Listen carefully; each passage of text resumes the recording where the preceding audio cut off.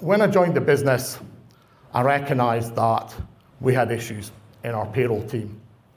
We've got fragmented systems, we've got loads of data flying about. And when you've got loads of data flying about, particularly over email, particularly on spreadsheets, it increases the risk. We've got loads of manual data handling. 3, 4, 5 times handling the same data. What's going to happen? We're going to get mistakes. We're going to get errors.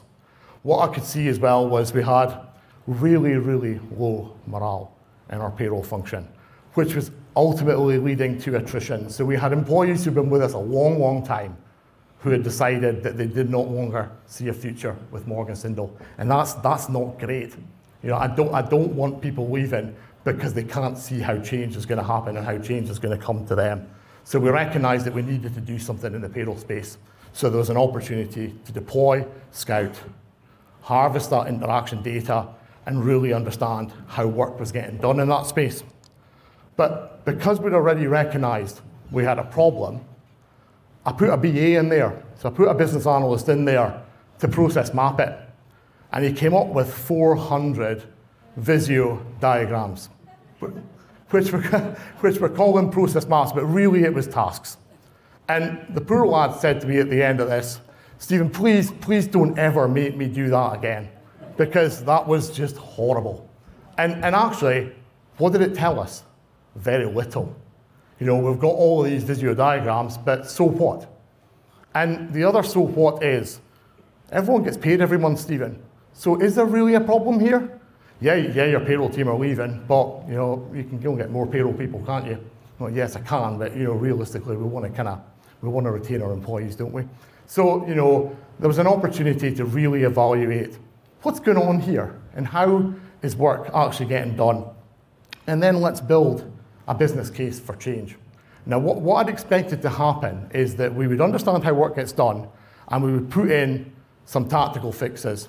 We'd maybe put some RPA bots in to kind of link those fragmented systems, and we would optimize the process to help the team out.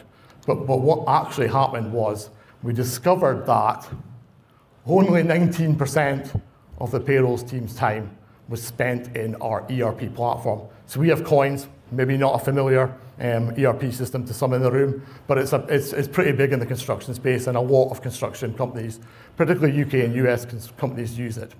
But when you see only 19% of the time being spent in the core platform, and over 50% spent outside of that, performing the calculations in Excel, firing data around the business on Outlook, and then here's the term, toggle tax, 12% of their time flipping between applications.